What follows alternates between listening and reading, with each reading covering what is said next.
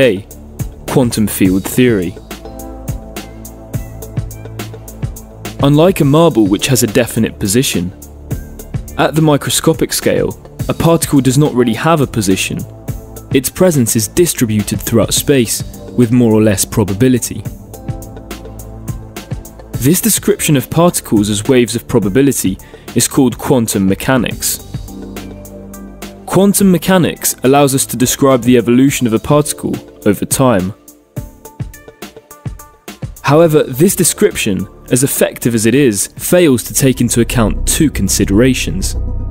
Firstly, quantum mechanics cannot describe situations where the number of particles varies over time. However, in nature we often observe that particles can appear or disappear, like when a photon gets absorbed by an electron in an atom. Secondly, quantum mechanics treats each particle independently.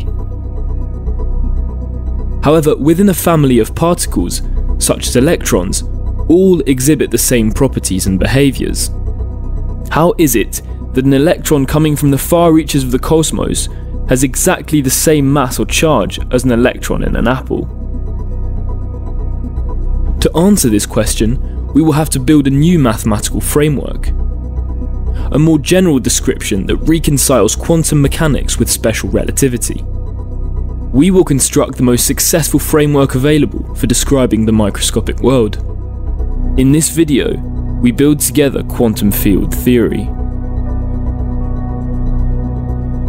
To begin with, let's start with an empty universe. Relativity teaches us that the fabric of the universe is space-time. To simplify, we will represent only two dimensions of space, as well as the dimension of time. We now want to fill our universe with content, matter. We saw previously that all particles of a same type, for example all electrons, appear perfectly identical, as if they were only local manifestations of a single underlying object, which would fill the whole universe. A field. To add content to our universe, we will therefore start by adding a field. In mathematics, a field is like a fluid which fills all space-time, each point of which is populated by a mathematical object. It can be a field of numbers, vectors, or other more exotic objects. That said, special relativity imposes some restrictions. It forces us to respect certain symmetries which correspond to the geometry of space-time. Symmetries of translation, rotation, or changing frame of reference. These symmetries are only respected by certain mathematical objects, and we can classify them with a parameter, spin. The simplest objects that we can use are numbers.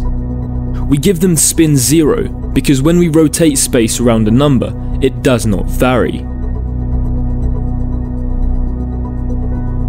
Vectors, on the other hand, indicate a direction in space.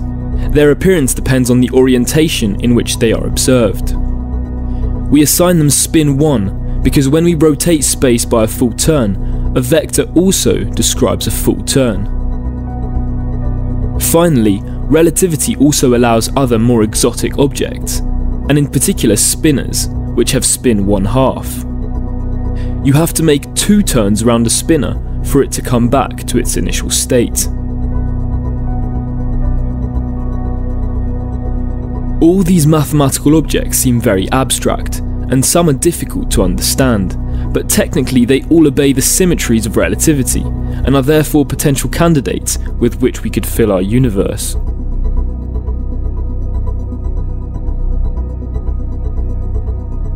In addition to imposing the types of objects that are allowed, space-time symmetries also set restrictions on the way objects behave inside the field.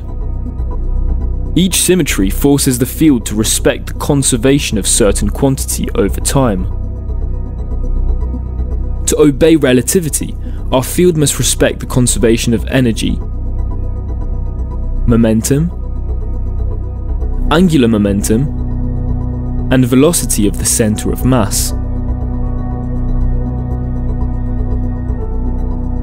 Moreover, the mathematical objects themselves can contain symmetries of their own. If we decide to form a field with complex numbers, for example, they exhibit an internal symmetry, which implies the conservation of another quantity over time related to the very nature of complex numbers, the electric charge.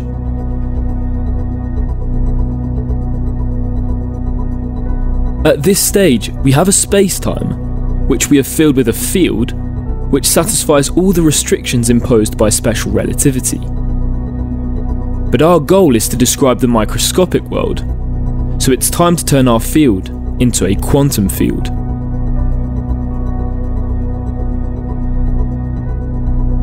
In quantum mechanics, to transform a classical object into a quantum object, we allowed it to adopt several positions at the same time, with more or less probability.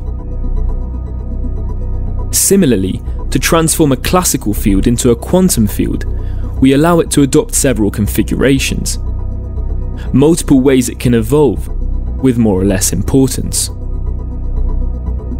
Over time, our field evolves as a superposition of all possible scenarios.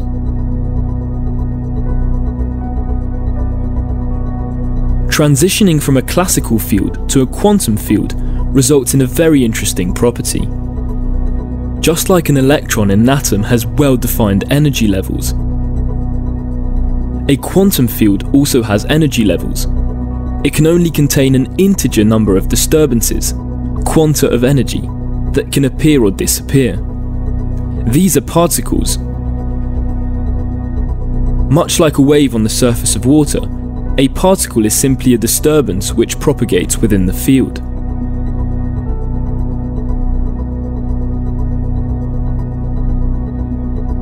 A quantum field is also agitated by fluctuations which keep popping in and out of existence. These are called virtual particles. These virtual particles exist only very briefly, so that it is strictly impossible to observe them.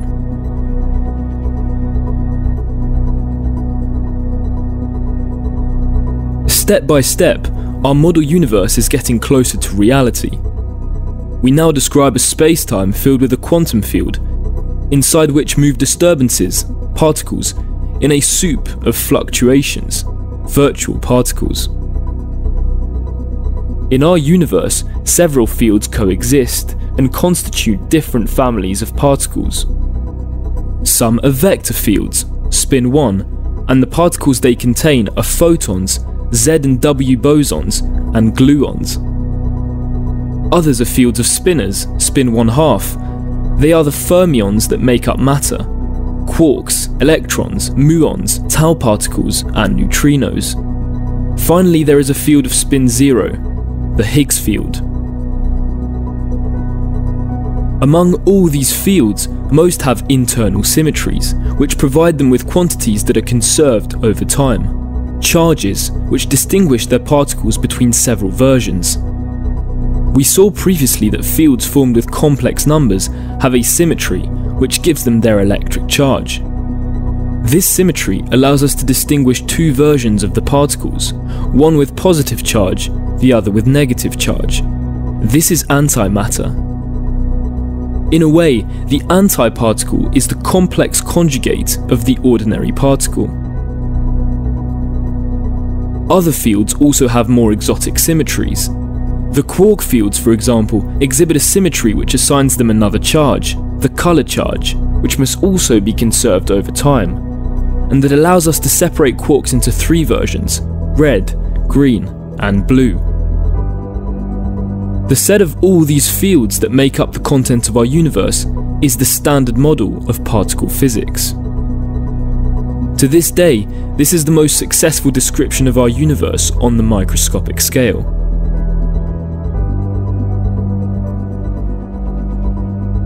Our model universe now contains the same particles as our real universe. However, it still isn't realistic. Indeed, the symmetries of space-time force all particles to move in straight lines forever, independently one from the other. To finally complete our model, all we have to do is add one more fundamental ingredient. We need to allow these fields to interact with each other. To understand, let's focus on one of the simplest interactions between the photon field and the electron field. We will allow an electron to emit or absorb a virtual photon, and vice versa. Allowing only this simple interaction will have drastic consequences. For instance, in the following situation. We start with two electrons motionless. Over time, the two electrons progress towards the future. At first, one might think that the two electrons remain motionless indefinitely, but that would be forgetting that our electrons are constantly moving through the photon field, with which we allowed them to interact. We saw that a quantum field realizes all possible evolutions at the same time. In a way, each evolution describes a scenario, and in some of these scenarios, the electrons will interact with the photon field. In this scenario, for example, the electron emits a virtual photon at a certain instant, which carries away part of its momentum, and the virtual photon is absorbed a little later by the other electron. In this other scenario, the electrons exchange this time two photons. Or again, in this third, more complex scenario, the electron emits a virtual photon, which is converted into a pair of virtual electron and positron that annihilate together into a virtual photon, which finally ends up absorbed by the second electron. By exchanging part of their momentum carried by virtual particles, the two electrons will in some scenarios get closer, and in others get further apart. Now consider the following analogy. On a guitar, a string can vibrate with different frequencies, each of which corresponds to a pure sound.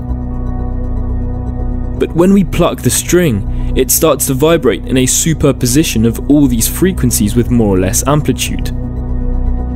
And the synthesis of all these pure sounds together with different amplitudes is what makes the total sound produced by the string. Similarly, a quantum field evolves according to every possible scenario, with more or less amplitude, and it is the synthesis of all these scenarios together that describe the real evolution of the physical system.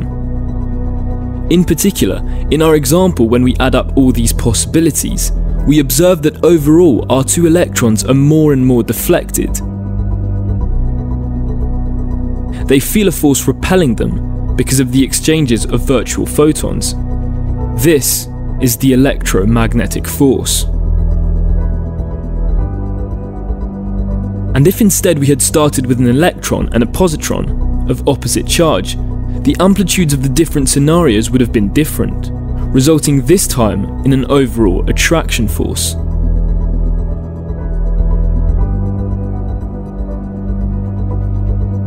By allowing particles to interact and exchange momentum, quantum field theory explains how forces arise from simple symmetries, the symmetries of the fields which make up our universe. To conclude, quantum field theory is a mathematical recipe for building a model universe. We start with an empty space-time, which we fill with quantum fields that satisfy the symmetries of special relativity. Quantum field theory thus makes it possible to construct a quantum description of our universe which satisfies the constraints imposed by relativity. By allowing fields to interact with each other, this theory makes it possible to predict with astounding precision the phenomena that govern our universe. According to quantum field theory, the evolution of our universe is described as the synthesis of all possible scenarios at the microscopic scale. That being said, this description remains incomplete, as even though it satisfies special relativity, quantum field theory cannot be unified with general relativity, which describes gravitation by the curvature of space-time. some results of the theory can already be calculated in curved spacetimes, such as the prediction that black holes evaporate over time. However, scientists are still looking for a unified theory that would explain microscopically why spacetime gets curved, and would reconcile the infinitely large with the infinitely small, gravity with quantum, a theory of everything.